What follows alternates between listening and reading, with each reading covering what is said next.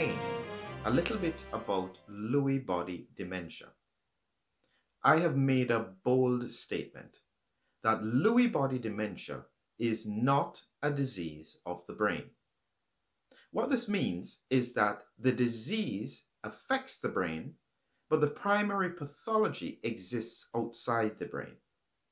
The most famous example of a condition that does this could be Whipple's disease, where there's an infection by a bacteria in the gastrointestinal tract, which eventually can cause dementia in some people. Lewy body dementia, I have found from my recent research, does not seem to be any different.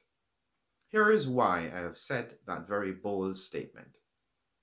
Lewy body dementia is characterized by the accumulation of Lewy bodies inside neurons within the central nervous system. Now, Lewy bodies are a collection of a specific protein, alpha-synuclein, and this is where it is different from Alzheimer's dementia, which is accumulations of amyloid and tau proteins. Some are inside and some are outside the cells, but in Lewy body dementia, these collections of abnormal proteins are inside the cell. So, what we find most interestingly is that Lewy body dementia starts in two locations of the brain at the same time.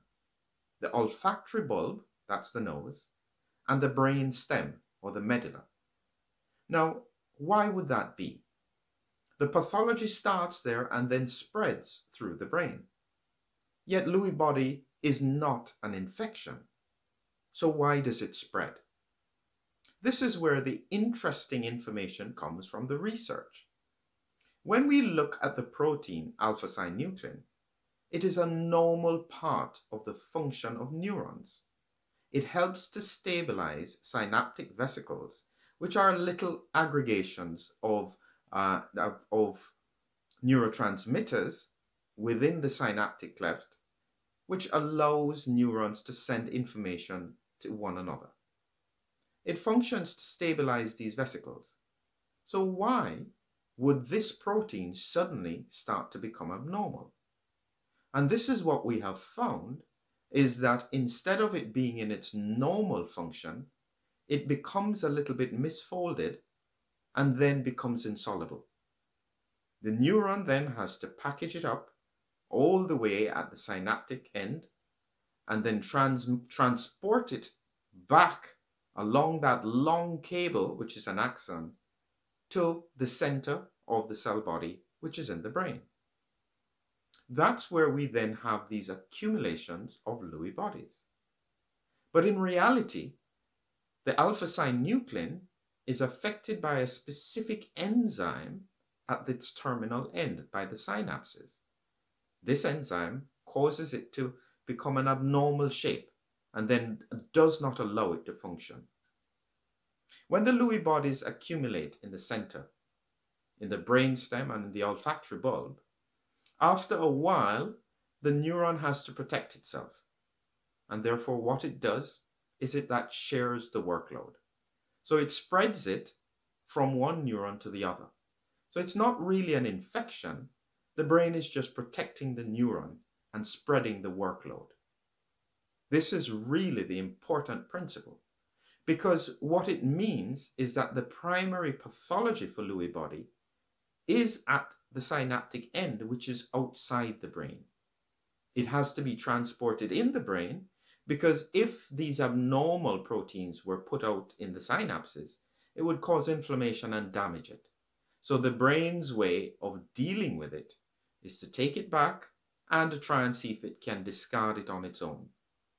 The problem is that they continue to accumulate, and the brain does not have the opportunity to resolve this area or this problem over time. This is why I said Lewy body is not a disease of the brain. It involves the brain, but primarily the disease exists outside the brain. Why would it involve the olfactory area, the nose, and the brainstem at the same time? Where are these two locations connected?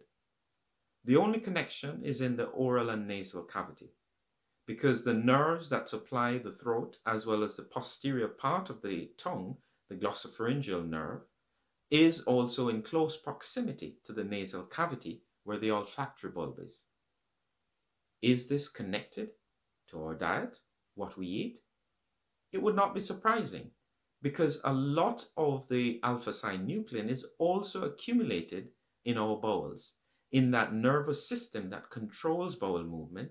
And what we have found is that patients who have Lewy body dementia, oftentimes they also have bowel symptoms that predate the disease.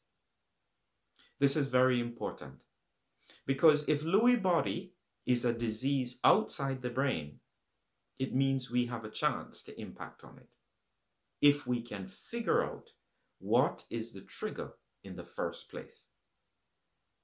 This is to give us hope and to help us to understand a little bit more, not just about Lewy body dementia, but about all dementias.